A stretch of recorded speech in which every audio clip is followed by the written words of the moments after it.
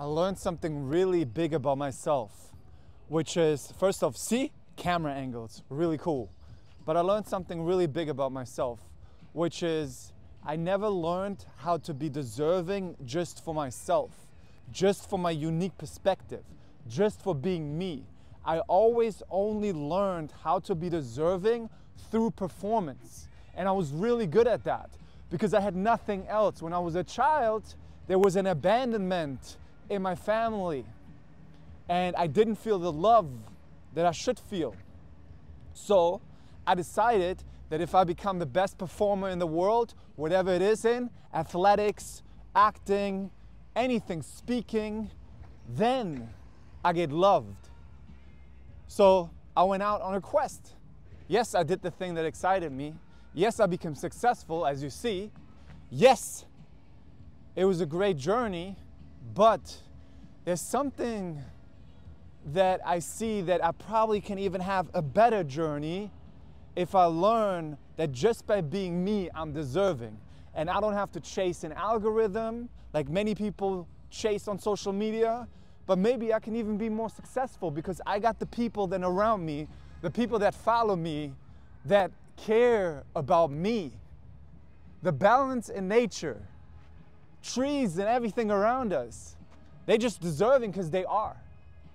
It's just human beings who think they have to perform in society. Now, it's important in society that we give value.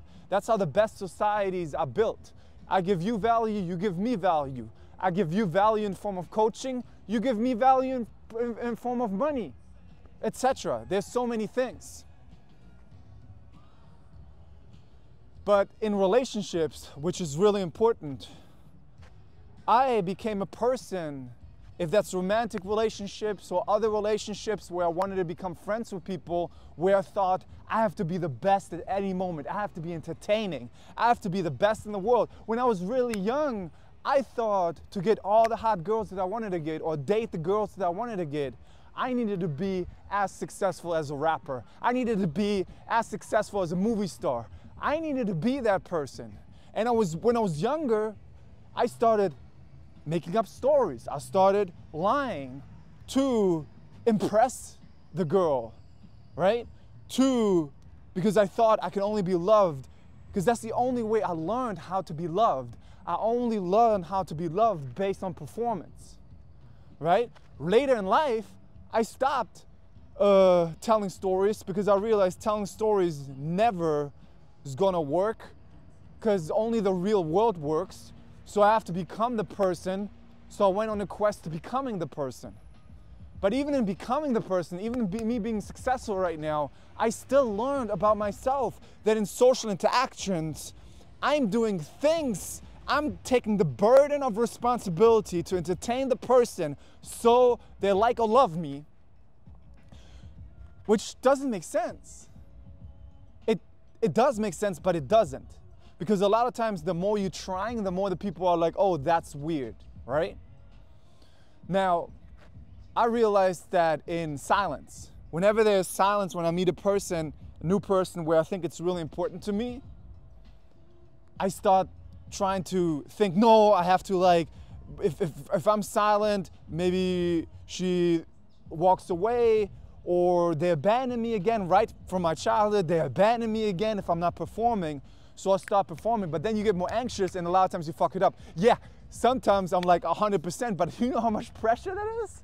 Do you know how much pressure that is? And no one ever can be 100%, by the way. So I learned recently by working with my own coach and looking at my life that want to come to a place where I'm seeing that I'm just unique for my person. And everybody else sees it, by the way. It's so funny. Everybody else sees it, but because no one taught me. Everybody else sees a lot of people, of course, who follow me on social, see my value and see my uniqueness. But it's important that we look at ourselves and see our own uniqueness, even in difference with other people, to see, oh, what we're doing is actually special. It's a unique perspective that we're having on this issue and that issue and this problem and this opinion. And us just being us is enough. This is really important to reflect on, and this is something that I'm working on right now. As you guys know, I started doing these YouTube videos in a different way than I'm doing the Instagram and I'm doing things that I'm working on right now. So this is something that I'm working on right now, and I've been working on it with people. In conversations, when I talk to people now and there's a silence, I'm trying to do nothing. And when I want to say something, I say something again. I only want to say something when I say something, not to please the person or perform, etc. Now, I gotta say that write this on social media videos, I'm always myself. I just learned, even with any camera, if you see a TikTok video, Instagram video, I always learned being myself. Because I learned being authentic is the best way to do things. Now, this is affecting other areas of my life, like with relationships. But I do think there's a holistic thing that I need to look at, so I think also my content is going to become better. So these YouTube videos are actually me telling you guys what I'm going through at the moment. I'm trying to be more vulnerable, I'm trying to grow, which a lot of creators don't do, because they want you to believe that they have no problems, they have no anxiety, they're these healers, masters. Most of the time they're fucking liars. So I'm trying to do it this way, and I'm trying to follow my excitement with no insistence on the outcome, like Bashar is saying. I love Bashar, the formula of Bashar. So this is more of my excitement right now, and this is more the direction that I feel like my energy is going. And if those videos get less views, okay, that's fine. I'm still gonna do the videos that are really structured, but I feel like I'm also attracting a different audience. If I'm just being myself, maybe I'm attracting more of an audience that cares more about me instead of the tools that I give. And you can learn from me while I'm doing things. So it's a win-win. So I need to move forward. I have my first seminar, in-life seminar coming up, and I've been procrastinating on scheduling it, even though I know I do a great job. But the thing is I'm scared to do it at the wrong time. It's a brain pattern, what if I'm not totally prepared when I have it? Then yet, I know I just have to set it and I'm going to be ready. So that's what I'm going to do. But that's off topic. The topic for today is, I don't know if anything can be off topic, but the topic of today is to be deserving just being you. And even if I was just here in silence, right, not saying anything, that would be okay.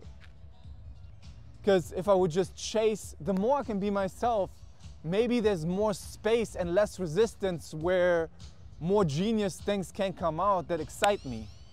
So I'm trying to use it again as a practice. But most people don't use their social media as a practice. They want to win right away, make it perfect so they get loved. So right now I can actually be really proud of myself because I'm using it as a practice and at the same time teaching you, but I'm using it as a practice of being myself. I'm using this video as a practice of being myself. So I'm going on a quest right now, and the questions that I'm asking myself is, how can I do less? How can I just be myself, just chatting with people and not trying to get something? And I loved something that Mark Freeman taught me is, what do you want to give in the conversation? And what do you want to give to yourself? What do you want to give? How you doing, sir? What do you want to give to the other people? But also, what is the things that you want to give to yourself in form of what's interesting to you?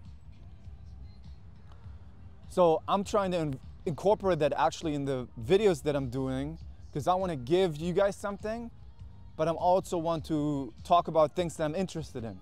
And I'm really interested talking about these vulnerable things right now that I'm going through, because it gives me also more clarity and how I can practice that with people. And I know it's that willingness to lose. It's the willingness to lose people. You have to be willing to lose people or you can't be with yourself. This is one of my most famous sentences that I ever created on social media, when I said you can only have a healthy relationship if you're willing to lose that relationship for your own self-love. But now I learned I can take it further to lose that relationship for being yourself, to lose any relationship for that.